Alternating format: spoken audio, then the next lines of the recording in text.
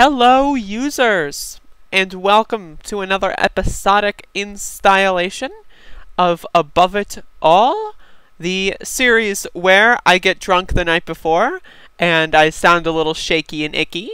Now I will say real quick, I've never had a hangover in my entire life, but I did not sleep too well, so I've got a, little bit of sleep issues, and I'm not drinking any coffee. Maybe I will drink coffee. Maybe I'll change my mind later. I'm not sure. But either way, let's talk about the news. Rand Paul was attacked!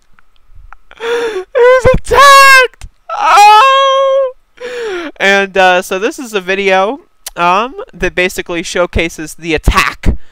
And basically what it boils down to is Rand Paul is upset that his free speech was being suppressed.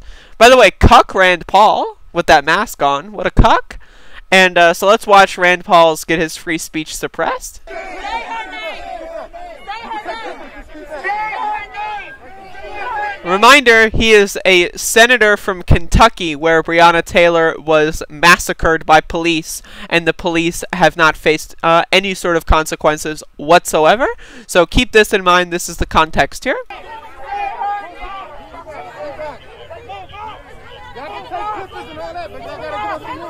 The bike cop is so good.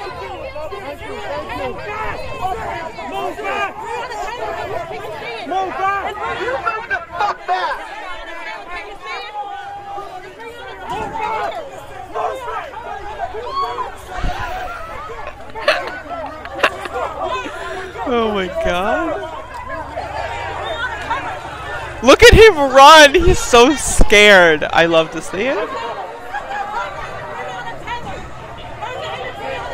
Again, real quick, Rand Paul is one of those libertarian, like, whatever's not really a libertarian, but like the kind, like a brand proposition.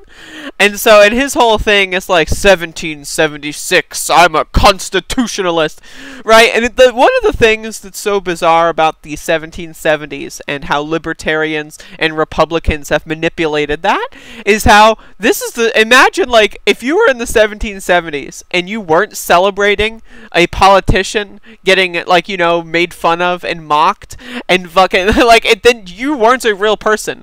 You were just a loyalist kind, like NPC basically. Like, and this is the thing, is like we are in a 1770s style environment right now where we're seeing statues of the old being toppled. Reminder that the patriots in the revolution tore down statues of King George, melted them into bullets, and shot police with them. So that's incredibly crucial reminders. Now, am I saying we should do that? No, I do not endorse violence of any kind because I am a YouTuber and that is illegal for me to say.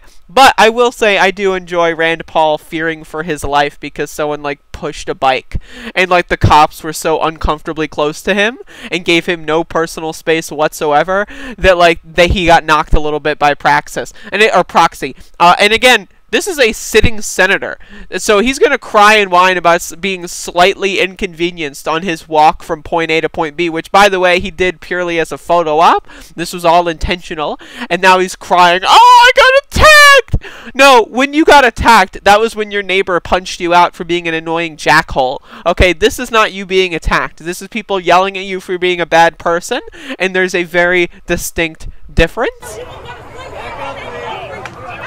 Oh my god. What's up, bro? I got you. It's just, again, it's so embarrassing the way these politicians dawdle and do their thing. And again, they will realize soon enough that you cannot govern a body that does not want to be governed, just as how we learned in the 1770s that you cannot tax a body that does not want to be taxed. They will learn again in the 2020s that you cannot you cannot do that. You cannot be a senator from Kentucky whose whole thing is about law and order, and not advocate to arrest killer cops. Okay? You just can't do it.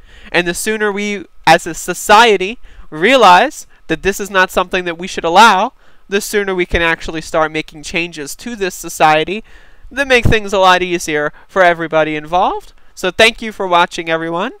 Y'all have a good one. Hopefully Rand Paul is still shaking 36 hours later. We can only hope.